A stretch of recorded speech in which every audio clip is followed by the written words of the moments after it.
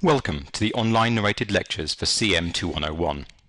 This week we will finish our discussion of rotational spectroscopy by first lifting our assumption about the rigidity of bonds and by extending the discussion to include polyatomic systems.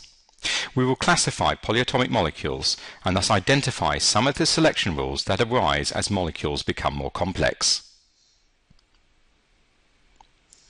Well, everything we've said so far has been about a molecule whose bond is rigid. In part 9, what I want to do is relax that condition. Well, why would I need to relax that condition? We know that bonds aren't rigid. We know that molecules vibrate, for instance. But what is going to happen to a bond as it rotates faster and faster and faster? Intuitively, you know that the bond length is going to get longer and longer and longer. Why does the bond length get longer as we rotate faster and faster? What forces are acting? Indeed, there will be a centrifugal distortion occurring. Now, I don't know whether in school you were told by your teacher that centrifugal distortion doesn't exist, that it is rather a centripetal force rather than a centrifugal force. Well, if this is the case, then what you were told by your teacher was wrong. This cartoon by XKCD relates it rather well. Let me act the role of the protagonist in this cartoon and narrate it for you. How do you like my centrifuge, Mr. Bond? When I throw this lever, you will feel the centrifugal force crush every bone in your body. You mean centripetal force. There is no such thing as centrifugal force. A laughable claim, Mr. Bond, perpetuated by overzealous teachers of science. Simply construct Newton's laws of motion in a rotating system, and you will see the centrifugal force term appear as plain as day. Come now, do you really expect me to do coordinate substitution in my head while strapped to a centrifuge? No, Mr. Bond, I expect you to die. My sincere apologies. Let's continue on to the science. How is centrifugal distortion going to affect my spectrum, though? Well, if we look at the carbon monoxide data for this spectrum, here are the frequencies of each of these lines. In the final column, I have reported the frequency gap between adjacent lines. Notice this gap is getting steadily smaller, and in fact the size of these gaps is more rapidly decreasing as we get to higher and higher J values. So, for instance, if I was measuring these lines to only 2 significant figures, you wouldn't have been able to appreciate that it is not quite and not always equidistant. There is only a slight variation, but this data is of high enough quality that we can measure that very slight subtlety incredibly accurately. This data is significant to the 6th decimal place. So we are very confident about this change. But it arises because the bond length is changing. You know that if I go to a higher J level and the bond length changes, this will have an effect on the rotational constant. If the bond length is larger, the moment of inertia is larger, and so my rotational constant is smaller. So it is not surprising that the gap is getting smaller as I go to higher and higher J values. So delta nu, the change in frequency as I go to higher J values, decreases. And that is because the bond length depends on which rotational level you are in. Ultimately, this is because chemical bonds are elastic, they are not rigid. So, if J equals 1, the bond length will be this length, and my molecule will rotate like so.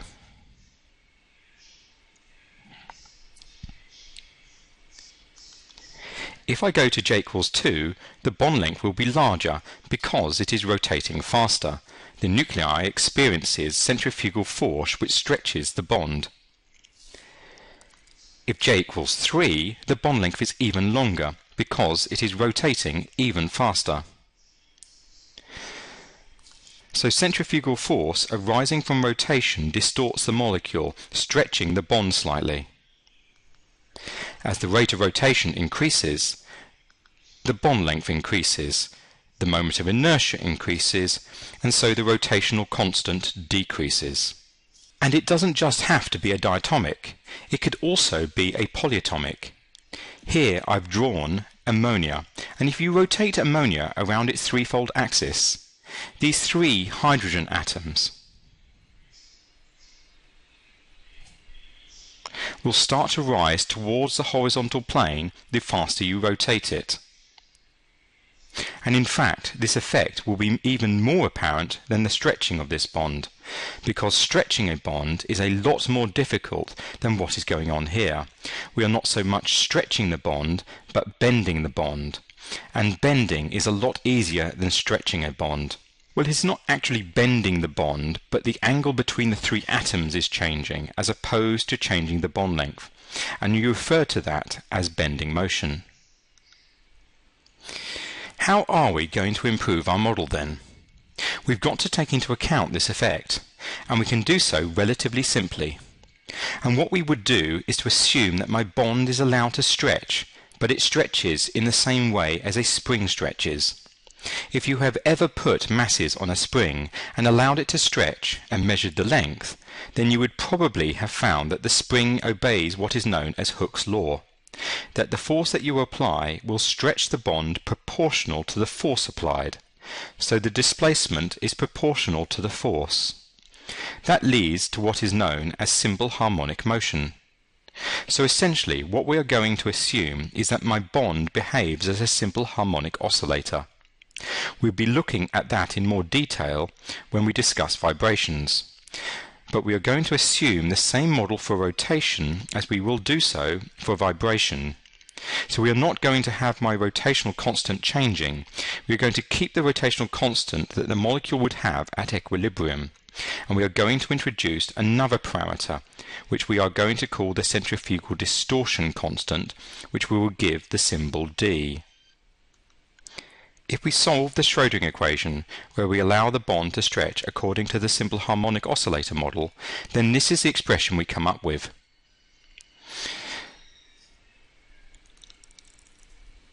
The first term here contains a set of constants which we recognize as B.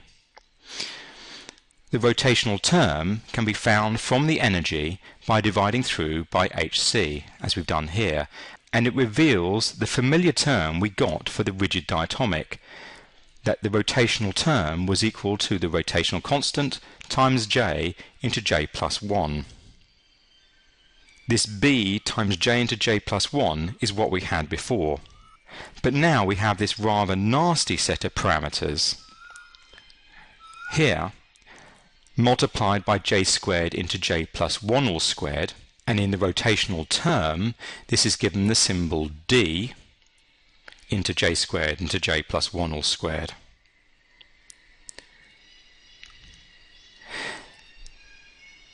This nasty set of parameters here is my centrifugal distortion constant d. So if I write this in terms of b and d and in terms of wave numbers, my energy is equal to b times j into j plus 1 minus d into j squared into j plus 1 all squared. Now notice that my centrifugal distortion d here depends on k. And I apologize for the confusion that arises here, because this k is not the Boltzmann constant, but instead it's the force constant. We use the same symbol, sadly. So this is the force constant, that is how stiff the bond is. If it is very stiff, I'd have a large force constant. The centrifugal distortion would therefore be very small, so it won't affect the energy very much. The stiffer the bond, the closer it is to my rigid approximation. However, if my force constant is very small, for instance, if it is a very weak bond, so rotating faster has a big effect on the bond length, then it is going to have a very large effect on my energy. It will change it substantially. If I know the force constant, and if I know its reduced mass, I will be able to determine the frequency of the bond, at what frequency it would vibrate at. Although I am doing rotational spectroscopy, knowing the force constant would enable me to derive the frequency of the vibration. And that is what you can do here. Because the frequency of vibration is given by this expression according to the simple harmonic oscillator model, if I am able to determine d, the centrifugal distortion constant, from my spectrum, I should be able to determine the force constant. And if I know the isotopic composition, I can calculate the reduced mass mu. This is the standard frequency expression for a simple harmonic oscillator. If you divide 4 times b cubed by d, you get the frequency squared. You can confirm this yourself by using the expressions for b and d on the previous slide. So if we are able to determine b and d, we can get the vibrational frequency, and I'll be returning to this when we discuss vibrational spectroscopy later in this course. The question I want to look at now is how the centrifugal distortion constant changes the appearance of my spectrum. This was the case for my rigid model, where my rotational energy term was b times j into j plus 1. Now I've got a new term for my improved model, where I've got this additional parameter d. And it depends on my j, like so. Okay, so we have our original term, which is the same for the rigid and non-rigid rotors, but you have this additional term which is minus d times j squared into j plus 1 all squared. How does this change things? When j is equal to 0, I haven't made any modifications to the energy, because minus d times 0 squared times 0 plus 1 all squared is still 0. In my new improved model, my ground state is the same. But if j is equal to 1, my energy term is now not 2b as it was in the rigid rotor, but 2b minus 4d. And if j is equal to 2, my energy term is no longer 6b, it is now 6b minus 36d. And the next one will be 12b minus 144d. Clearly, if d is very small, this won't be noticeable. But if d is large, or if the system is in a high j state, in a high rotational state, you will see this difference. And that's what we were seeing in the carbon monoxide spectrum as the gap between spectral lines gets smaller and smaller. In terms of the spectrum, what will this effect look like? Well, this is my rigid rotor spectrum. And this is the spectrum I get for the non-rigid rotor. The lines are at slightly lower frequencies, and the gap is getting smaller and smaller as we get to higher j values. Because I know the rotational term from my improved model, I can determine the energy differences in exactly the same way as we did before. I want to know the energy difference between level j plus 1 and level j. That will be f of j plus 1 minus f of j. So that will be 2b into j plus 1, which is what I had before for the rigid rotor, and an additional term which is minus 4d into j plus 1 cubed. I've got this new cubic term. And again, you can see why this reduced gap becomes more easily visible as you go to higher j values. It is because the spectral line spacing depends on j plus 1 all cubed. So if j is very large, I'll be subtracting a very large value as we go to higher levels.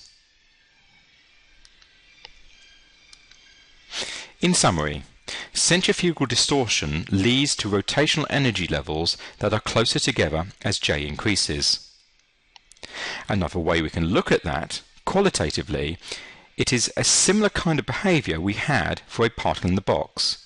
Remember that the energy levels of the particle in the box get closer and closer together as you increase the size of the box. Well, in essence, what is going on here is that as we go to higher and higher j values, the bond length gets larger. It is like my box getting bigger, and so the energy levels get closer together. For the same reason, the more space my molecule has, or the more space over which my wave function can be spread, the smaller the gap will be between my energy levels. This improvement to the model, however, has not changed the selection rule or significantly changed the intensity pattern.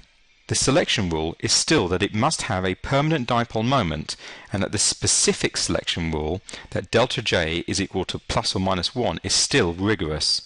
The intensity pattern still depends on the Boltzmann distribution, just as it did with the rigid rotor. What are representative values for these parameters for a diatomic? My rotational constant is normally in the range of about 1 to 10 wave numbers. It might be slightly smaller than 1, that can occur, but normally it is somewhere between 1 and 10, say. So then, of course, in terms of your spectrum, we're working from, say, 0 wave numbers to 60 or 70 wave numbers when we're looking at a rotational spectrum. So remember, when we're only interested in vibrational spectra, we are working in thousands of wave numbers, and when we're working with electronic spectra, we're working with tens of thousands of wave numbers. What about the centrifugal distortion constant? As I've said, it is very small, of the order of about 10 to the minus 3 wave numbers. So it is 3 to 4 orders of magnitude smaller than B. This is why it is a small adjustment to my first model. So the first model, the rigid rotor model, is a pretty good model. So when we are working with small values of J, it could be that we can ignore this centrifugal distortion term, that the correction term d times J squared into J plus 1 all squared may well be negligible. This is the end of part 9 of this week's online lecture. Please continue on to part 10.